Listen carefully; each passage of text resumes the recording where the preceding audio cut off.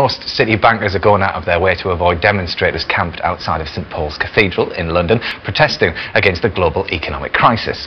But Justin Rowlett has found a man with 49 years of experience in the city who's willing to go down there and tell them why they're wrong. Starting just over a month ago in Wall Street, the so-called Occupy demonstrations have spread around the globe, campaigning against what they see as corporate power and greed.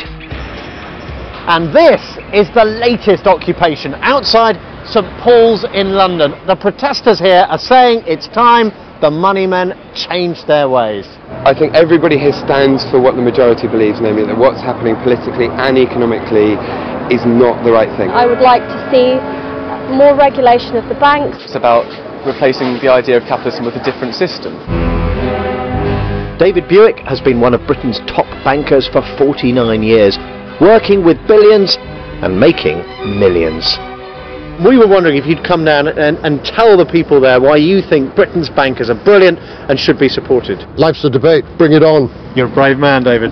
I'd like to introduce you to Mr. David Buick, and he's here to tell you why he thinks that Britain's bankers are absolutely brilliant. I would like to know what he thinks the British taxpayers should be doing about the fact that we've given trillions of pounds to the banks on the basis that they said that they would probably give it to people who needed it, to small businesses, etc. You cannot actually expect the management at a very senior level of banks to countenance lending money to people who probably can't repay it. What you're saying is that the bankers aren't at fault. Yeah. No, I'm not saying the banks made some contribution. You earn more than 25 times the single worker in your company. That's the problem. Everything emanates from the bank. And if you don't think your lovely baby's hat, some company borrowed money from a bank in order to manufacture that. Whether you like it or not, the financial sector, just one alone, employs 2 million people. It doesn't matter about employment, it's about the environment, it's about sustainability. Don't you feel that you need an economy that creates sufficient wealth No, we need a to resource-based economy when we look at the resources we have and work out what is sustainable so the planet comes first. I mean, basically, the financial sector generates £54 billion a year in terms of revenue for the taxman. 30 minutes in and the crowd is now well over 100, but David is still holding his ground. If there were no banks generating any profits at all, there'd be no money lent to business, industry or commerce, nobody would be able to manufacture anything, there'd be nothing in the shops, and we'd have anarchy.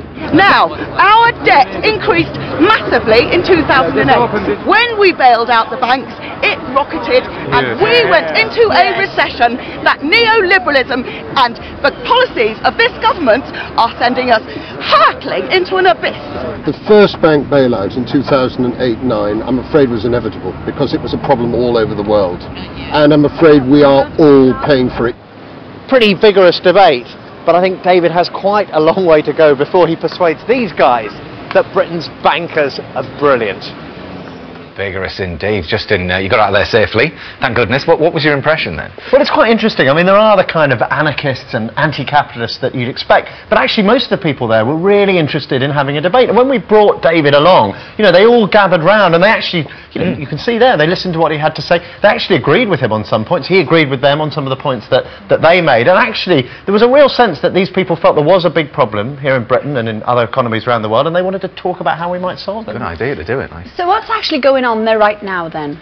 Well, what's happening at the moment, there is a little bit of a standoff with the church. The church is saying that there's a problem of access. They're saying the number of people going into St Paul's has fallen down. And they issued a statement, actually, where they said they've threatened that they might possibly have to close the church. They've said the consequences of a decision to close St Paul's cannot be taken lightly, which I have to say is, I think, a very polite, very Anglican way of saying we've just about had enough of you guys. I know, because they also depend on donations, you see, St Paul's. They need all that. Why don't they use Speaker's Corner?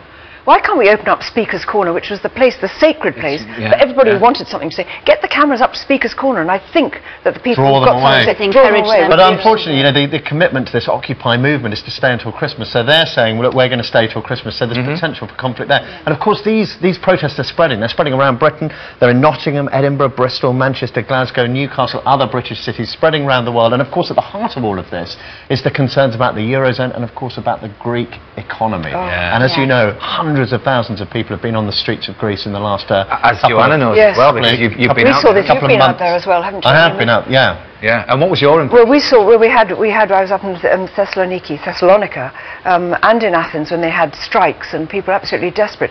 But the extraordinary thing is that they're at the level in society at which it's reached. Middle-class people sitting on the ground, selling their household things just to get enough money to buy food. Yeah. People, and I talked to a teacher whose pay had been cut. It had gone down by something like 20–25% in real terms, but everything else had gone up by 20% as well. So they're 50%, suddenly they're only getting half. They don't know how to pay their rent, their mortgages, they don't have to feed, they've got children at school. It's a real problem. Terrible situation.